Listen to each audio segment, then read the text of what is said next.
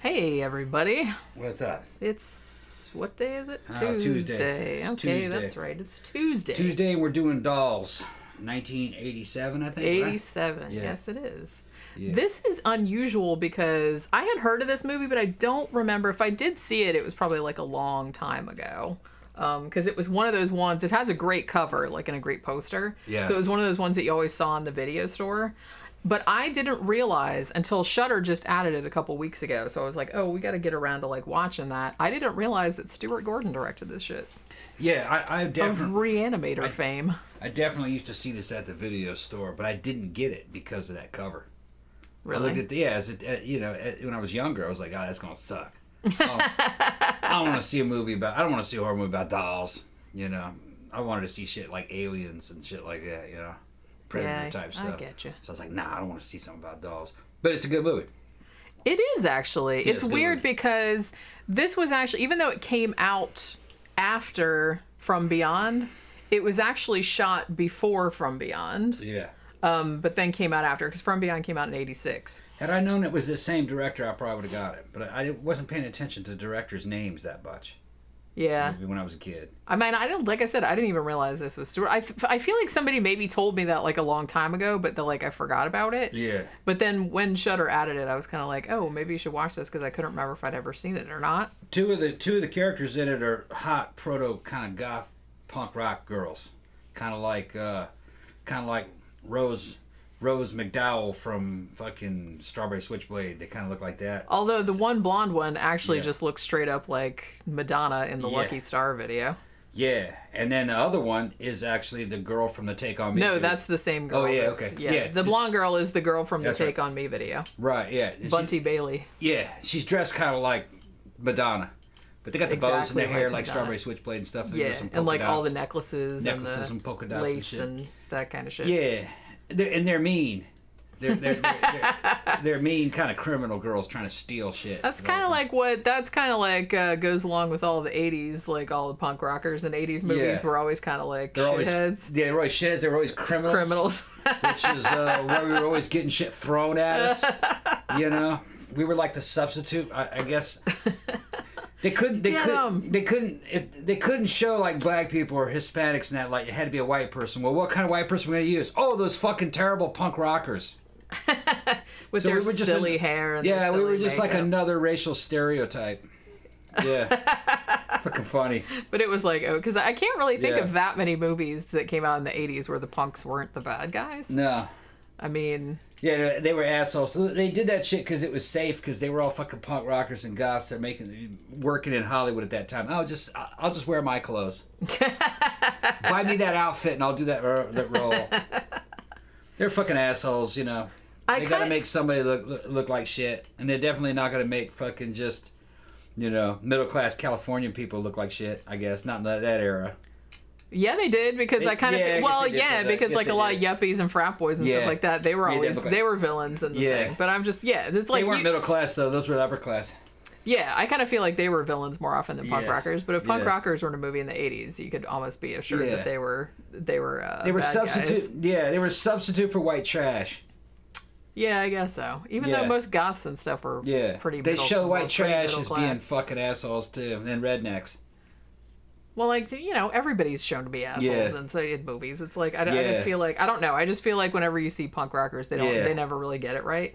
But yeah, so that's kind of okay. So this movie, well, they never do. No, because it was just like, you know, we just wanted somebody that like looked like that in the movie. So it's like we had to make him a villain or whatever. So it's kind of like, so this movie, like I said, I think that the mansion where they shot this movie. That's actually, I don't think that's like a real mansion. I think they built that, like it's built a set. And it's in Italy, because I guess it was cheaper to film there in the 80s. And even though it's supposed to be England, I'm pretty sure, in the movie, even though I don't even know if they specify. But they shot it in Italy, and that's the same set that they used for From Beyond. So, you know, that was economical. So it's like, well, we had to build this whole mansion set, but we got 2 movies out of it. So, you know, there you go. I think this only cost like $2 million to make, only $2 million. I wish somebody would give me only $2 million. But, but, you know, for a movie that's like not very much. But so the thing about this is that even though, you know, it's Stuart Gordon, it came like right, and he made it like right in the middle of like the Reanimator From Beyond 1-2 punch. But this one is kind of a lot different.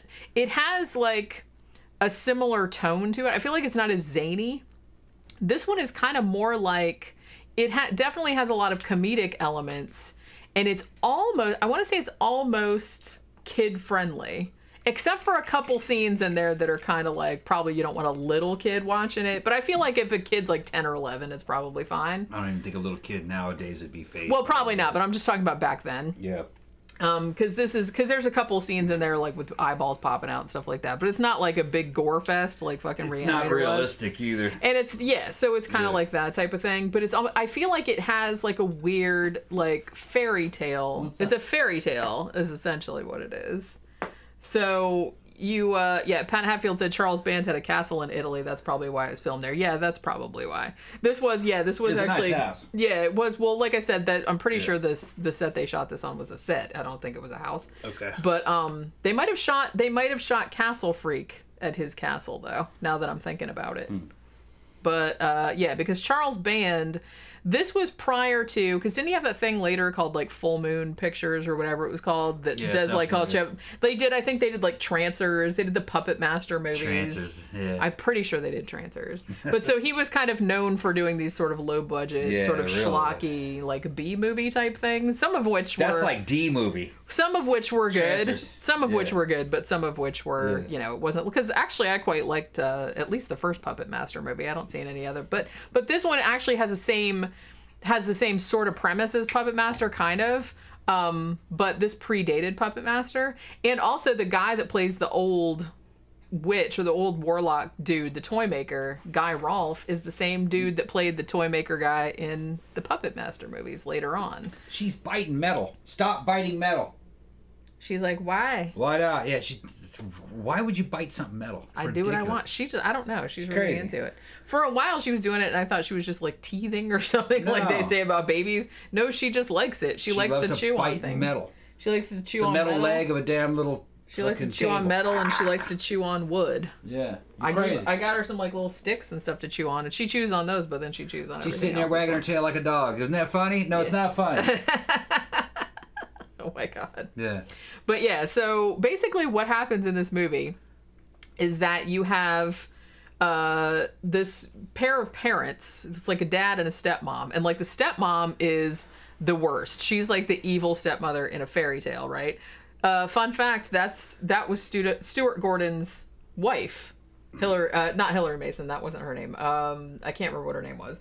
But Hillary Mason played the old lady in the movie. But so that was Stuart Gordon's wife just playing a bitch on wheels. And they have this little girl named Judy, and they're on vacation. It's supposed to be, like I said, I think it's the English countryside, even though they shot it in Italy. So there's this horrible storm. The car gets stuck and they can't move it. And then they notice this mansion, like, that's kind of off in the thing. So they're like, okay, well, let's run over there and get out of the rain, which was a very Rocky Horror moment. I kind of got that. I even started singing There's a Light at the Frankenstein place, like when I was watching this movie. But yeah, so they go in there, they knock on the door and nobody answers. And so they just straight up like break into the fucking cellar, as one does. So then like this old guy comes down with a gun and is like, hey, what the fuck are you doing in my cellar? And they're like, oh, well, it was raining and nobody answered. So we just thought we'd bust in like you do. And just breaking and entering. Yeah. Actually, just entering. There's so much breaking and entering in this movie. But yeah, but the old guy is like surprisingly chill with it. He's like, oh, okay, we just made some soup. Why don't you just come upstairs? And yeah, these storms are the worst, aren't they? Blah, blah, blah. So then it's like him and it's this old lady. I guess in England, just walking into somebody's house, there's not much risk of you getting blown away. Here, you'd get shot. Well, yeah, that's what I mean. Yeah. If I walk in, find somebody, get them through my fridge, I don't know you, you're not going to make it out alive. Well, yeah, it's like, because what are you doing in my fucking house? Why would you do that? You're too stupid to be left alive. You might pass on your stupid genes. Yeah. Yeah, somebody wanted to mention, too, that Guy Rolfe, yes, he was in Mr. Sardonicus, which one of these days I want to do retrospective on that movie too, because I actually really dig that movie. But yeah, he was in that when he was younger. But so they have soup and everything, and then I forgot to mention there's this really great scene like while they're walking to the mansion where the stepmom, what was her name? Rosemary. I think her name was Rosemary. And just because she is a giant twant, she decides she takes away Judy's teddy bear for no reason, and just like throws it into the forest like, hey, fuck you, kid. So Judy has this moment where she has kind of like a daydream where Teddy gets really big and like turns into a monster and then like tears her stepmom's arms off and then like starts eating her dad and stuff. And I guess they did that scene to like establish, one, to have kind of like some gory shit happening like right in the first few minutes of the movie. But like, stop trying to dig through the damn books. And she looked at me and she's just, what? What? I'm not doing. I'm not Stop doing. trying I'm to just dig doing through my the books. pooky activities. I do pooky activities. Yeah, ridiculous. But yeah, so they're just trying to establish, you know, they want some gore from the outset, but they also want to establish that Judy is like really imaginative, and her parents don't like that for some reason because they hate love and joy, and they also don't want kids, clearly. So I guess the dad has like married Rosemary because she's like a wealthy heiress who wears a towel on her head all the time. Like, I thought it was a dude, actually. No, like I said, that's Stuart Gordon's wife. She just like, she was just Stu. made. That's Stuart Gordon is dead. Okay. Sorry, All right. Stu. Yeah, I thought it was a dude. Well, you know, they did kind of like make her, they put like harsh makeup on her, I guess, Yeah. so she would look more like a evil stepmother type She just character. had a very square jaw, square head. And Well, she can't help that. Yeah, okay. You can't like help what No, shape just- your fucking jaw is. That's your Yeah. bones. I'm still suspicious. You're still suspicious. Still very suspicious. I don't know. You'd have to ask her. Okay. But yeah, so there's that whole thing. So when the family like breaks into these nice old people's house, the old guy is basically like, oh, I'm a toy maker, and you don't, you know, what happened to, where's your doll? Don't you have a toy like to play with? And she doesn't narc on her stepmom because her stepmom's looking at her like, you better not tell him like that I threw your fucking teddy bear away because I'm the worst. She's like, yeah, I just lost it, whatever. So the old guy gives her this little doll that looks, he's like, you know, like Punch and Judy. He's little Mr. Punch, and he's like super, super creepy. So then, like, they're all sitting there eating, and then somebody else fucking breaks in. At this point, it's Ralph, who's kind of this, like, schlubby, kind of lovable, you know, child at heart type of dude. And he's picked up these two punk rocker chicks who are also assholes. Actually, I think that when he picked them up because it was raining, they were planning on robbing him. But now that they ended up at this house, they're like, oh, score. Now we're just going to rob this fucking mansion because I'm sure there's all these, like... Doesn't, like, the aha girl, doesn't she... She says antiques in a weird way. Like Antiques. Antiques or Yeah.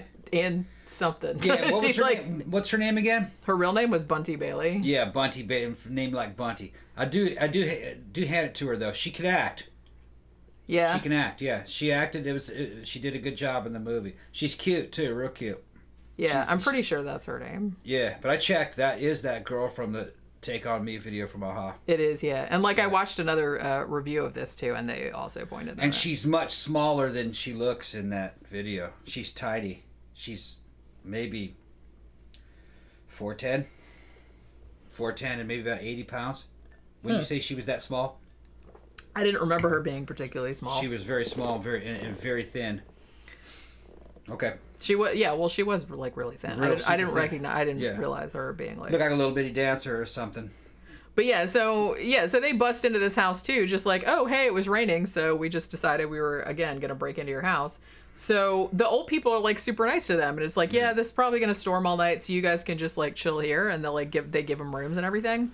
But what the people staying in the house don't know is that the toy maker, I guess essentially what they're doing is they're witches, right?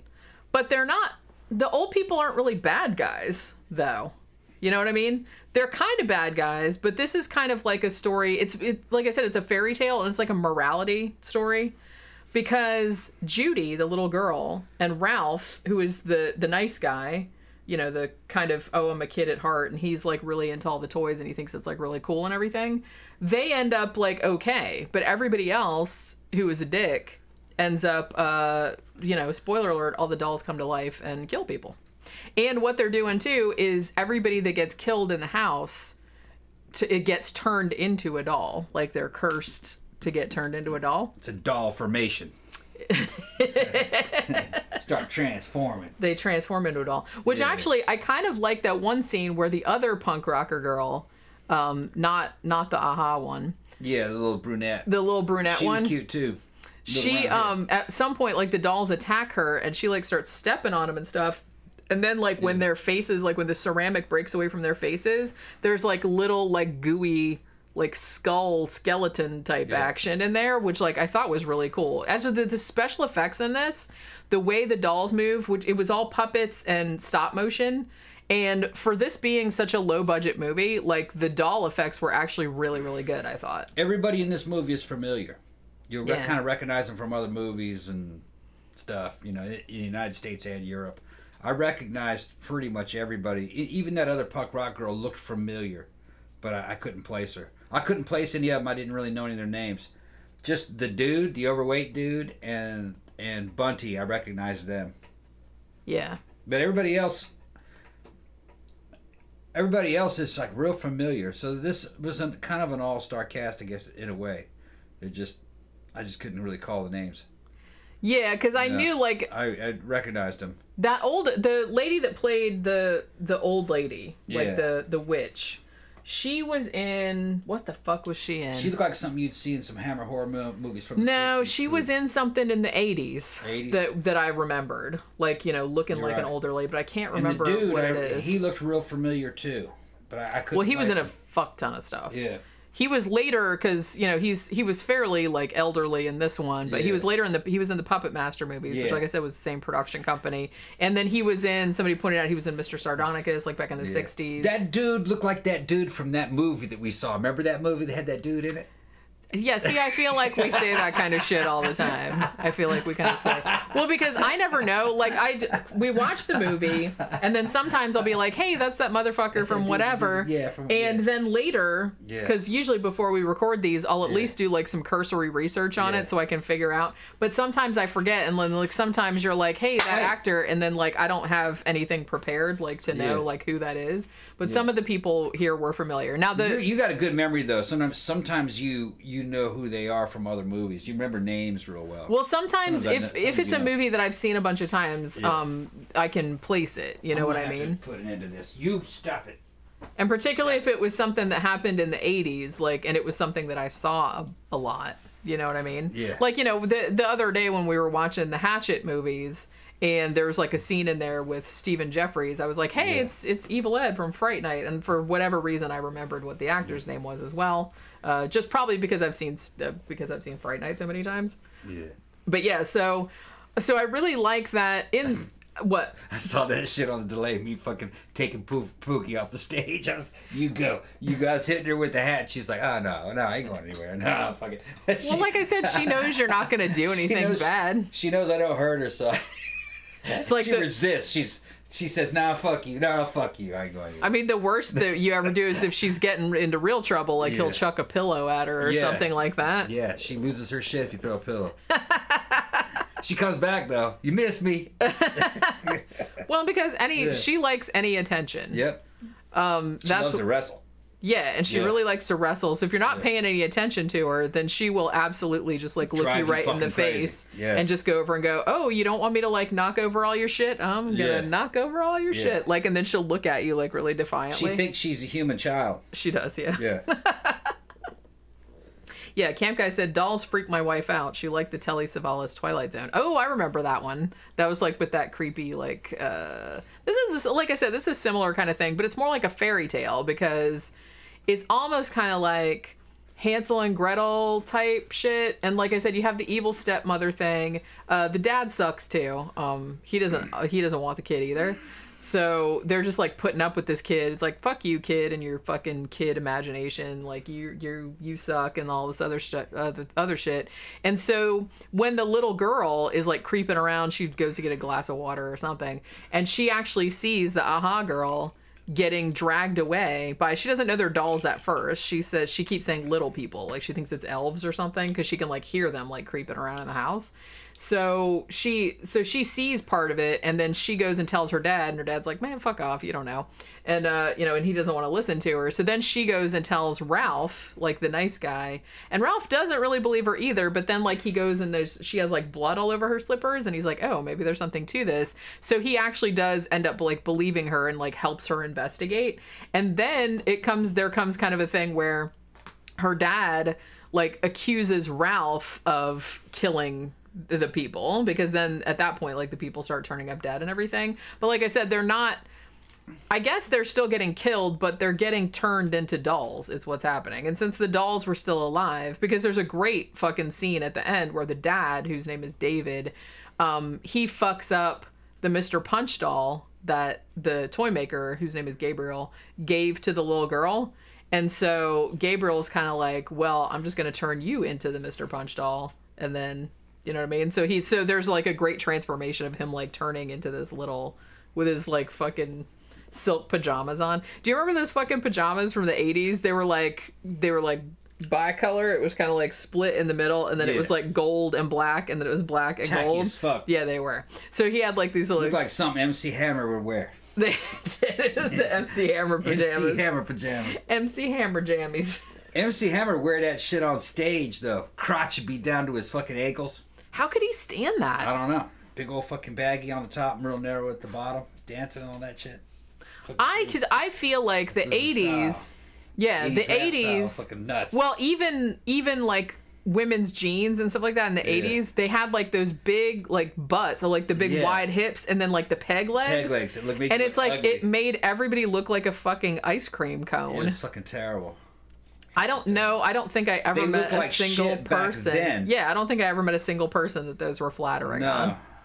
I mean, it just... with the pleats on the tops of the jeans and shit? Yeah. Like, why the fuck you wearing this shit? Yeah, it made everybody look like pregnant, or like they had a big, huge, fat ass and little, tiny ankles. And they wore that shit like it was normal. Well, that's all you could get. Yeah. That's all you could get. That's like some shit your mom would tell you to wear. Why aren't you wearing the pleats on the tops? No, that was the style, because remember, like, Guess, it was like, I guess it was like Guess jeans. That was like kind of a big thing when I was in junior high and high school. And it's like, you didn't even think about it because that's what everyone was wearing. So it's like these big, like, bunched. It was forced on you by the system. When you went to the fucking mall, that's where you shopped back in the days. Every fucking damn shop had nothing but those. It was forced on you, like communism. It was like Mao's little suit. Capitalism said you can only buy this. So now everybody has to go around looking like they have a big belly pooch and big wide hips. Yeah. And everybody has to go around looking like a fucking triangle. Man, it was the worst. Yeah, I guess they didn't know any better, but I thought it looked fucking terrible. It did look fucking terrible. And it was, well, and not only that, but a lot of them were fucking acid washed also, which looked even worse. And then you'd see characters that in movies that were kind of set more into like the 1930s, and the shit looked a lot cooler. 20s and 30s, like they looked normal. Yeah. Like, you know what I mean? Like look at Indiana Jones. A lot of shit he's wearing, it just looks normal. Which is weird. Yeah, you could wear stuff from like the 30s, like just like regular clothes, and nobody would probably bat an eye. It's just, I kind of feel like 30s had badass jackets. Badass leather jackets, badass wool fucking coats and shit. They looked good. The weird thing about 30s is that they were still all wearing hats, though. Yeah. You couldn't go anywhere without any kind of hat. I don't have a problem with that. There's some kind of fucking business hat or some kind of work hat. This is my business hat. It was a hat. Yeah, that now fedora type fucking hats that fucking businessmen wore. You know. Yeah, I know. Some kind of fucking hat. You know, there was a hat culture. Yeah. Couldn't show your head.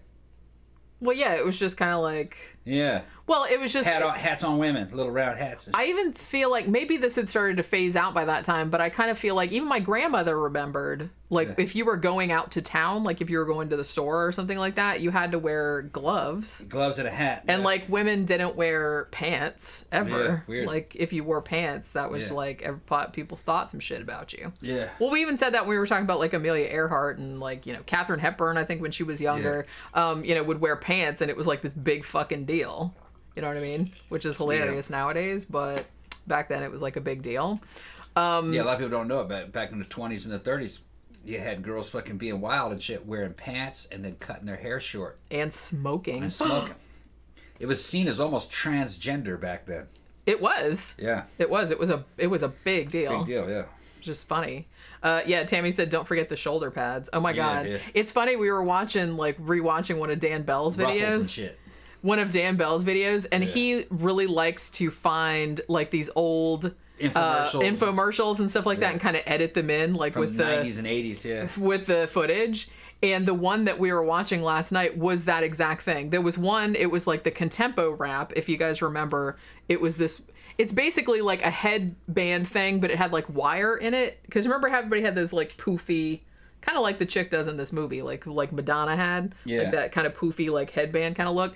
But it was one where you didn't have to like figure out complicated knots or anything. You could just like have, because it had like, I guess it was like floral wire inside. So you had like this big fluffy thing. So they had that, and then he had one with this, it looked like a talk show or a daily news show or something like that, where they were like saying, and this woman has like a big like she's big on the bottom and small on the top. They're saying she had a fat ass. She didn't though, but, and so it's like, so let's put some shoulder pads in there, we'll even it all out, you know what I mean?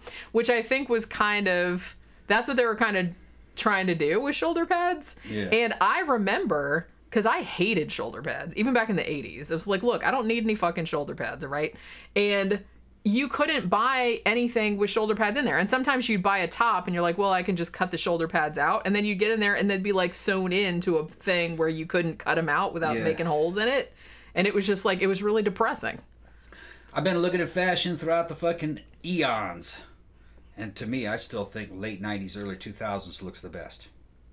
I think it did. I think the goth fashion looked the best, like the girls from fucking, was it Ginger Snaps? Well, I mean, how they were wearing? Yeah, I mean, goth fashion is, alternative fashion is a whole other thing, because, you know. And I thought fucking girls with the fucking Jinkos, those ridiculous Jinkos and the fucking little belly fucking shirts and shit, and fucking those girls, they thought that looked good. I thought the hair was starting to get reasonable, you know what I mean? Like we were talking about those girls in that movie, this is, I like the hair, remember?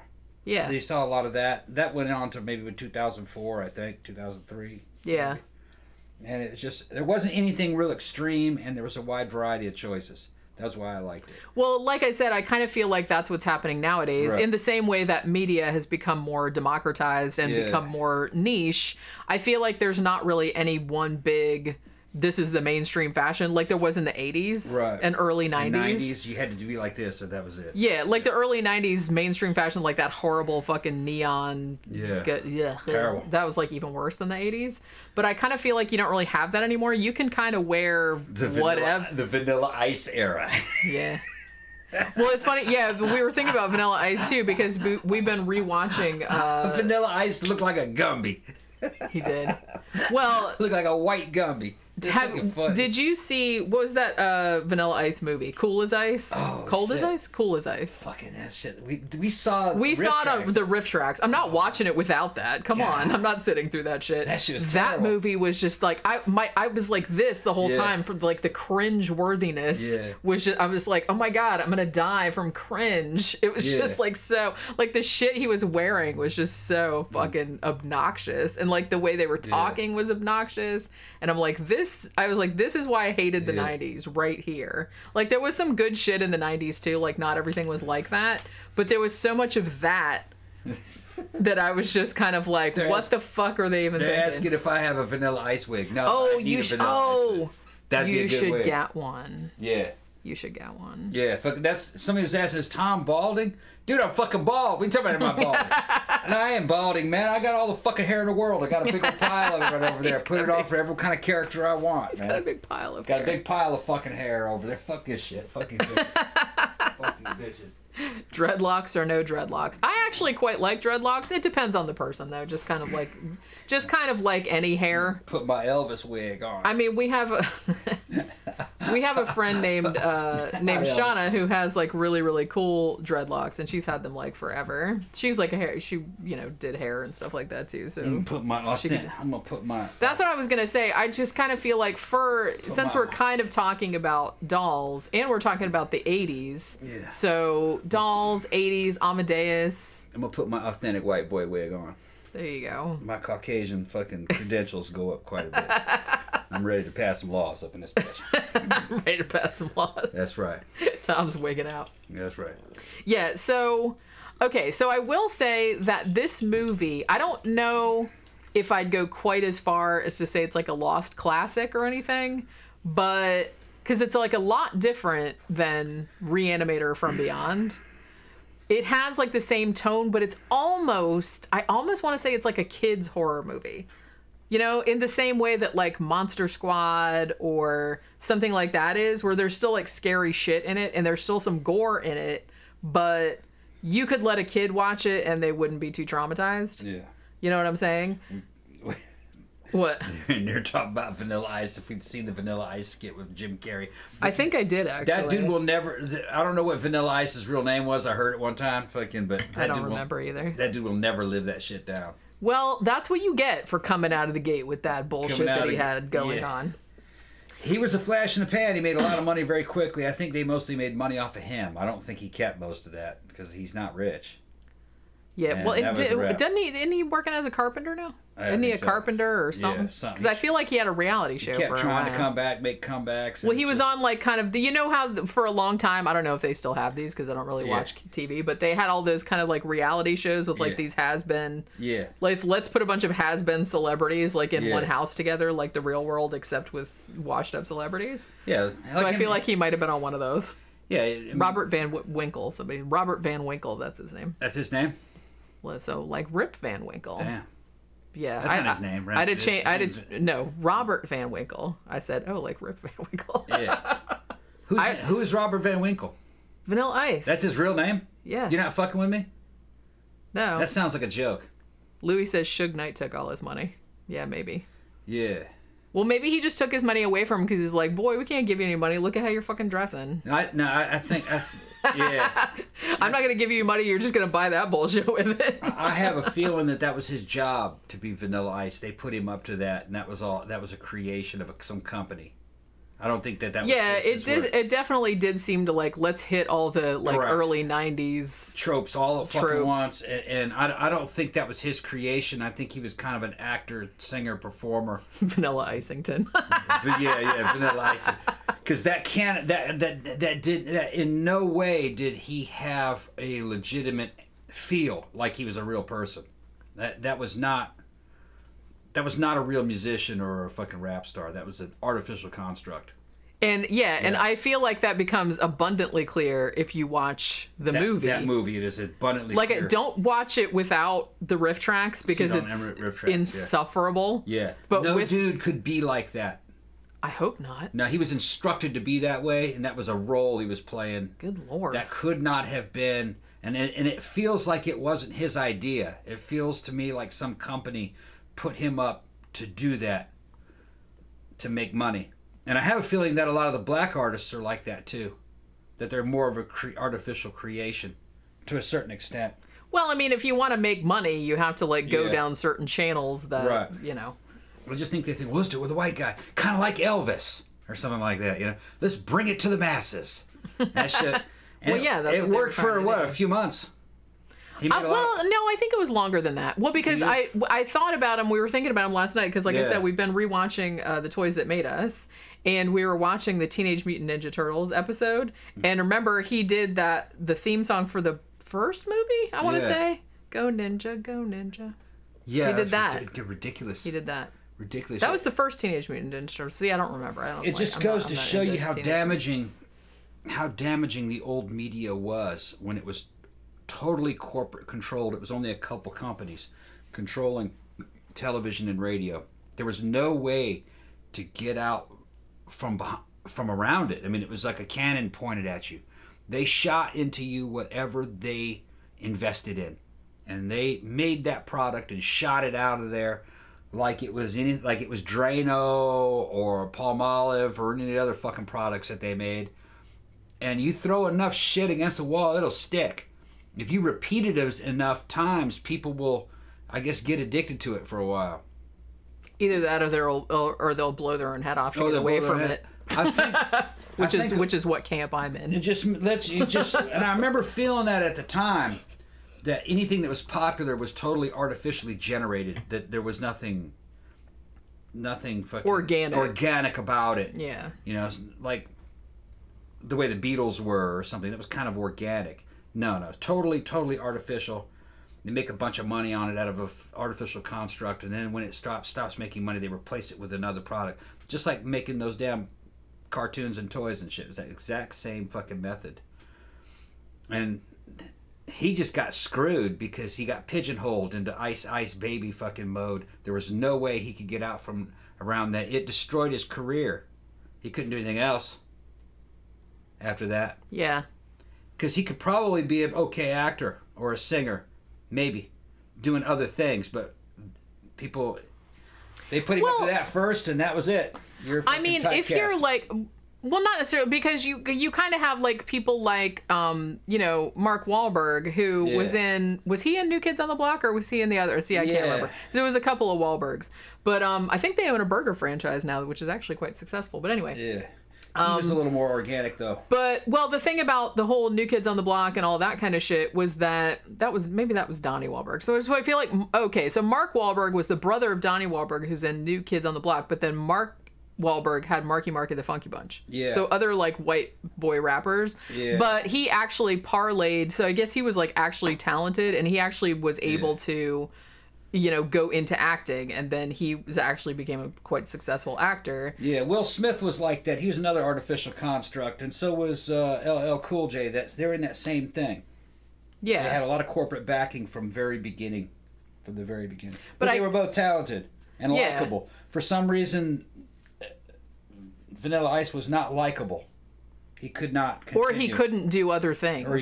Maybe he wasn't versatile. I think he could, because I think he was trying to do metal and shit, but you already fucked up your career because you're associated with rap. Maybe if he hadn't made that movie, maybe he could have got away with it a little bit. Maybe. Because that movie, like I said, oh my God, I couldn't believe. I think Mark Wahlberg fucking actually was able to continue and get bigger because he would do controversial roles and he would get in trouble for real. Yeah. Punch people out and shit, which that adds to your street cred. Mr. Roboto says, Jenny, were you a New Kids on the Block fan? Absolutely not. We hate all that shit. Honestly, I mean, by the time that came along, that was like, I was too old for that. When I was a kid in the 80s, I was into Duran Duran. Yeah. You know what I mean? New Kids on the Block, that was like 90s. I was already out of high school by then. You know what I mean? Yeah. So that was like way too old for me. We are sidetracked like a motherfucker. We're finished with dolls, right? Yeah, I'm just saying it's if you like Stuart Gordon and you haven't seen this one, don't be expecting the same thing as like Reanimator From Beyond, because it's not like as wacky or gory or anything as that. But it's almost kind of like Gramthars Hammer, I think, said something, because I was saying it was more like a kid-oriented sort of, and he said like The Gate. I was like, it's kind of like The Gate, but it's almost kind of like a fairy tale-ish. Yeah, it's a fairy tale story is essentially what it is. It's a decent movie. I much prefer From Beyond to Reanimator. Well, yeah, I do too. It's a decent movie. But I mean, and the acting in this is a little bit like, some of the people are good and some of them are not so good. But I will say, I think the strength of it, I really liked, like, the little girl character was cool. Like the Ralph guy, like the kind of lovable schlubby guy, was cool. The old couple was cool, and it was just kind of like, and the doll effects, I think, are the best, are like the highlight of the movie, I think, because I think like because there's like a shit ton of different dolls, and like the way they do the puppets and the way they do transformation and the way they move around, like the stop motion, is actually really, really good for a movie of this time and of this budget. So like I said, it's on Shudder. It might also be on Tubi. So if you don't have Shudder, but you should get Shudder, because Shudder is awesome. It's cheap and it's got good shit on it. I mean, I only pay, I think it's $56.99 for a year. Yeah. You know what I mean? And sometimes they give you like free t-shirts and shit too. If you, it's like five something a month. Though. It's like less than $5 a month if you pay yearly. Because I think if you pay month to month, I think it's $4.99 or $5.99 a month or something like that. So it's still like nothing. And they always have good shit on there. Like I said, they have new shit and old shit and everything. It's like, comparable to Puppet Master. It's about the same thing. I haven't seen the first Puppet Master in a long. I know they made like 40 bajillion Puppet Master movies. I remember liking those as well. This one, it seems like a slightly different vibe, but it's kind of in the same ballpark. And when did Child's Play come out? Child's Play came out after this, right? I don't know. 88? I want to say the first Child's Play was 88. So it might have been like a year after this one. Because this was released in 87, but they actually made it, like I said, before they made I don't remember Child's Play. I remember the name, but I don't remember what the Chucky. movie is. Chucky. Okay, yeah, that's right. Chucky. Yeah, the one with Chucky. The one with Chucky. Yeah, no, I would probably put Child's Play above this. Well, yeah, Child's Play is a classic. That's classic. But I'd put this one up there with maybe like House. Yeah. Similar to House. Which is the one that we did the other day. Yeah, well, we recorded it. It'll be up. Right. It'll be up Friday or Thursday if you're a patron. You can see it.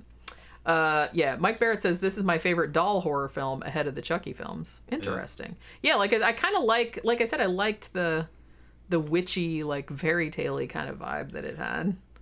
And like I said, it had a little bit of at the beginning, it was almost kind of like, reminded me of Rocky Horror Picture Show a little bit. I don't know. I think kind of funny. The one that had the dolls that was better than this was the one that what was the one?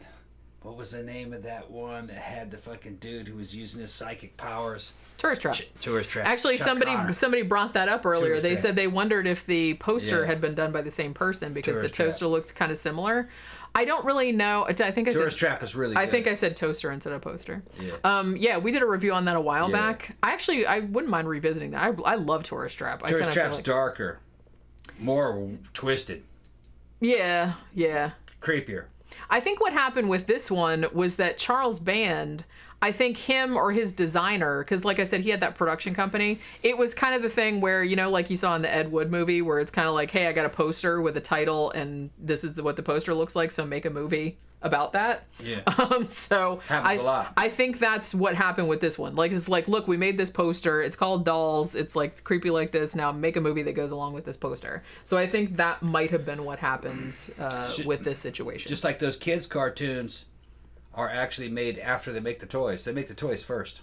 Well, like I said, if you have Netflix, watch the Toys That Made Us, because I know people like talk about like the 80s and, you know, they fondly remember like all the toys and stuff, like, you know, Teenage Mutant Ninja Turtles and He-Man and everything. But, you know, you can complain all you want about, oh, corporate this and that and the other, but that's exactly what they were doing. The whole reason that they did the cartoons was to sell the toys. Sell the toys. I mean, they started out with the toys, and then they're like, well, the kids need a story or they won't buy these, so make a cartoon. They pull a toy out of the ass, and then they pull a story about the toy out of the ass, and then they pull the fucking movie about the story out of the ass. It's all pulled out of the ass. But the damn toy was made first. It doesn't even have a name. And they're like, how do we make sense of all these? And then, well, this one is that, and this one, and that's how that shit's done. Well, that's kind of like they're just trying to sell that damn toy. We were rewatching the Transformers ones, and those were essentially, they just took a bunch of Japanese toys and renamed them, and like gave them backstories and stuff, because they didn't really have that like on the Japanese market. They were just like transforming robots because that was like a big trend in Japan at the time. So it's just kind of like, yeah, but we want like a whole story about these. So they give it to like this one poor dude in an office, and it's like, hey, come up with 26 names for these robots and like give them a backstory and like how it all fits together. Yeah, and he's usually some dude that they like. He's not even a fucking really like an experienced writer. They just know he's creative. Here, make up names for all these and stories. Okay. And well, they did it over the weekend. Yeah, he said he did it over the weekend. He came up with like the main 26 like Transformers. Yeah. It's just like, that's like super funny. It's funny. I mean, but it's, you know, that's how creative shit works. Yeah. You know, it's like, yeah, it's cynical. Yeah, you know, everybody's just trying to make money, but in a way, it's like, even though He-Man, I think, is probably like the main thing of that, because He-Man wasn't anything, and they just had all these toys, and they're like, well, we need to come up with a new toy line, and then they're like, okay, well, no one's gonna buy this if there isn't a cartoon, so then we have to make the cartoon. They have to like pay an animation studio to make it so we can sell more toys. That's what they're, you know, trying to do, but. Like I said, you can say that's cynical, but the kids that bought the toys and played with them, I mean, they probably had a good time playing with the toys, and it's like a lot of people collect them and stuff, so, you know. What I think is funniest about the He-Man story, and I'm way off topic, me and you are way off topic, but I think one of the funniest things is that one of the reasons why He-Man was created is it was just an excuse. One of the reasons was it was a way of selling a fucking lame-ass fucking tiger. They had a tiger. A cast tiger, and they had to sell that.